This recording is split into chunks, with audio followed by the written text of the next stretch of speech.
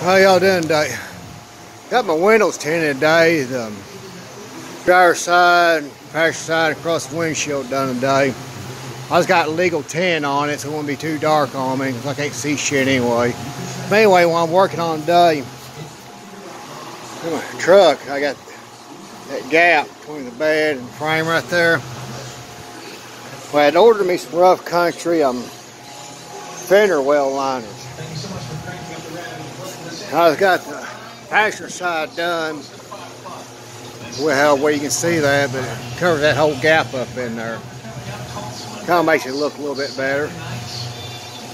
But that's what I'm working on today. Spent the last 3 days trying to find a damn drill bit for this operation. God knows they just can't put a simple drill bit in it. That's what it is, the fender liners. It ain't too bad once you figure it out. Instructions ain't too damn good on it.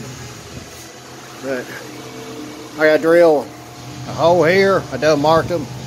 And a hole here. Then what you do, this is kind of weird. You gotta put these inserts in.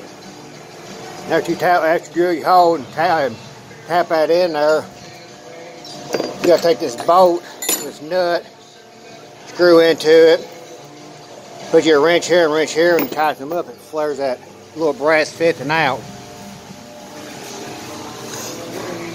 After you get up all in there, you put them there and just bolt it in. A little bit damn hot today.